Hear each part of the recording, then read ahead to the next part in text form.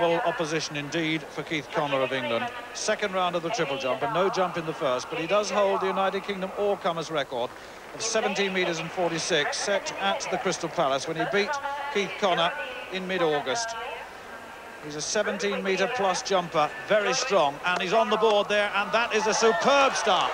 That's a very big jump indeed by Lorraway, the 3A's champion, the Australian champion. Fourth in the 1978 games, but that's all changed here.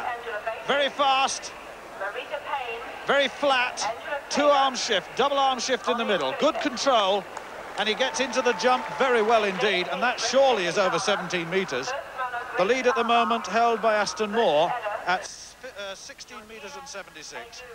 17 metres and 42 centimetres for Lorraway, and that is going to take a lot of beating indeed. A new Commonwealth Games record is taken Connor's record set in 1978 in the second round. Keith Connor, second round of the triple jump, responding to a mighty 17.42, and that's a big jump. That's a very big jump indeed. 17.42 he had to follow. He lost it just a little bit out of the second phase, but he really is a great competitor. Unstrapping that ankle, which has given him so much trouble, hits the board, controls it well in the middle, and is very close to the edge of the pit on the second phase. And that is going to be over 17 metres, but is it far enough? 17 metres and 72! 17 metres and 72, a new Commonwealth record, and that is the most incredible piece of jumping that I've seen. 3.8 metres the following win, but 17 metres and 72 is extraordinary.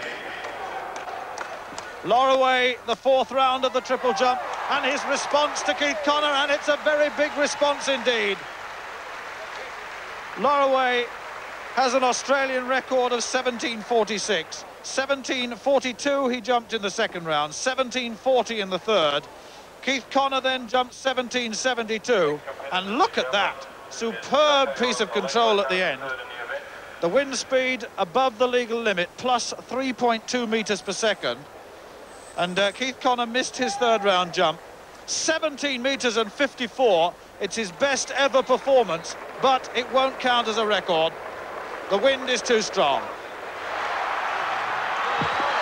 Keith Connor, the fourth round of the triple jump, leading with the second best jump of all time, 17 metres and 72.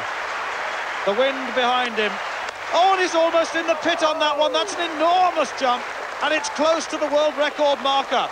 Limp away he may, but that is, I think, even further. He applauds himself eventually, and this man, who dominates the world in triple jumping this year, has set, I think, a new Commonwealth Games record. The height is good on the first round, or first phase, controls it well in the middle. Look at that jump on the end.